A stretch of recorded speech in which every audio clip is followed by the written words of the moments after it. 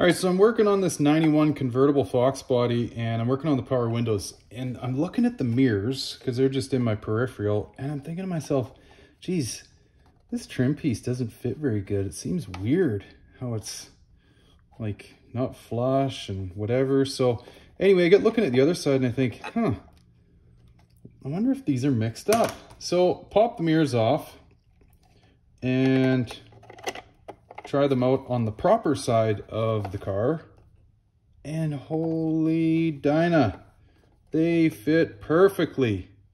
Go figure, hey? So if you're having some issues with your mirrors or they look a little off to you, who knows, maybe somebody had them off the car at one point in time and never put these trim pieces back on the right side on the right mirror. Check it out. Hope that helps.